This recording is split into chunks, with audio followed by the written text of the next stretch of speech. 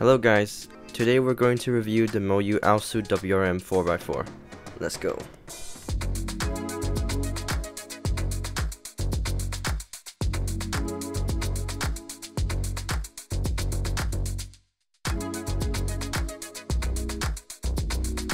So this is the Aosu WRM 4x4. It is 59mm compared to my old main, the MGC 4x4.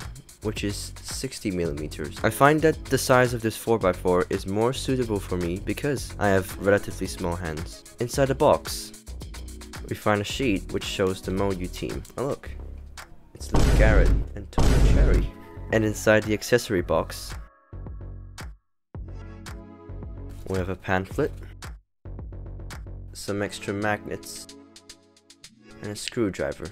The cube turns amazingly well out of the box, and it doesn't feel as blocky as the MGC, and the magnets aren't as strong as the MGC.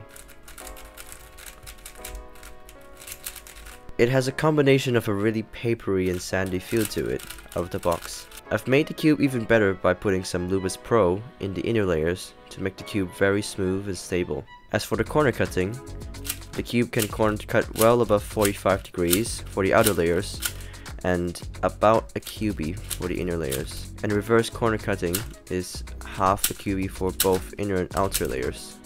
So here are some solves with the Aosu WRM 4x4. Right out of the box, I can instantly say that it is way better than on my old main, the MGC 4x4. I've got my first ever sub 1 minute average and my first sub 50 single with this cube. I believe if you have the money, you definitely should buy it. The cube costs £30 and I definitely believe it's worth it. By the way, I've also tried doing 4 blind with this cube, and I find that this cube has really good slice moves.